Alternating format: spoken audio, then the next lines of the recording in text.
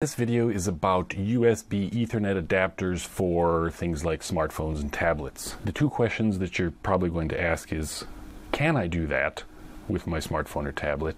And then which one should I buy? And the answer to both questions is, it's complicated.